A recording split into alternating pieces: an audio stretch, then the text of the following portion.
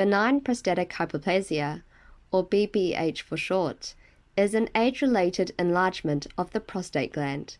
It is one of the most common medical disorders of elderly men throughout the world.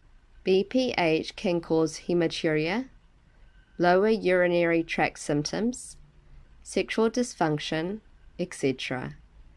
If left untreated, BPH may also result in severe complications, such as acute urinary retention and urinary tract infections.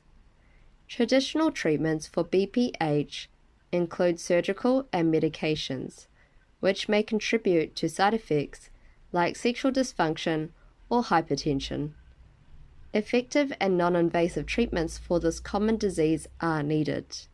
PEMF therapy is an ideal option to help patients with BPH manage symptoms, improve quality of life, arrest the disease process, and prevent some of the adverse outcomes associated with BPH. The cause of BPH is not completely known, but inflammatory damage is the most likely one. Inflammation can trigger fibrosis and lack of oxygen to affected tissues, resulting in structural changes in the prostate. This leads to a cycle of inflammation, fibrosis, hypoxia, inflammation, which in turn causes glandular remodeling and tissue growth. According to research, PEMF therapy can effectively reduce inflammation and improve the symptoms of BPH. The prostatic vascular system is important to prostate growth and regulation. The dysfunction in blood flow to the prostate gland may influence BPH development and control. PEMF therapy has presented a positive effect on vascularization and hemodynamics of the prostate and tissues.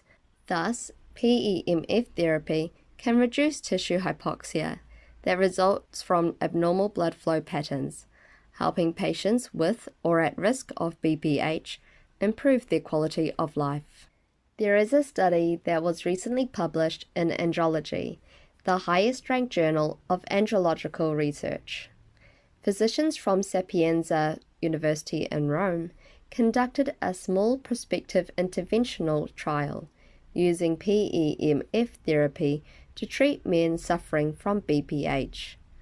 After 1 month of PEMF treatment, prostate volume and symptoms of these patients significantly decreased. A more recent study was performed on 20 dogs affected by BPH. Researchers found an average of 57% reduction in prostatic volume after 3 weeks of PEMF treatment, without any interference in semen quality, testosterone levels, or libido.